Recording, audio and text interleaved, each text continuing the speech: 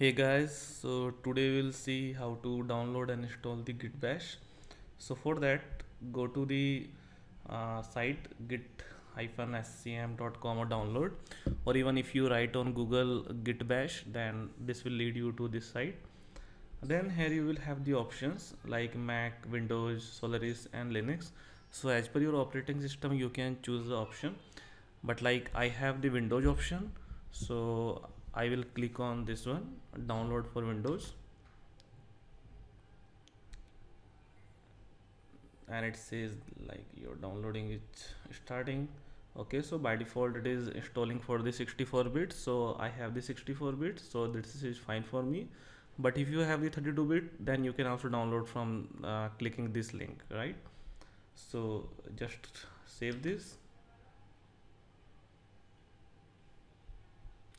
So once it is downloaded, then click on the exe which you have downloaded. Next, then next, then next. Okay, don't create a start menu folder. Next, use git from. So it is asking two options like use git from gitbash only and use git from Windows command prompt.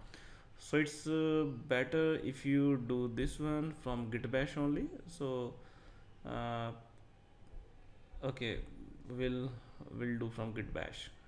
So click on next one and click on next.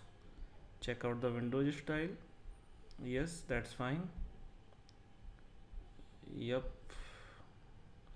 Okay, so it's asking that Gitbash will use a MintTTS terminal emulator which supports a resizable Windows non-rectangular selection, or if you want the default console window as Windows, right? So okay, let's be the MintTTY. Okay, click on install. Okay, now launch Gitbash. uh, there is no need of this one. Click on finish. Okay, so now it has launched. So like you can give some command, or let's check that where you are. So let's say okay, so we are here. So it means that is a Gitbash terminal, and now you can execute whatever operation you want from the Gitbash. And Gitbash is very useful when you use the Git commands, right? So when we'll use in the builds, in the Git builds, then we'll use the Gitbash.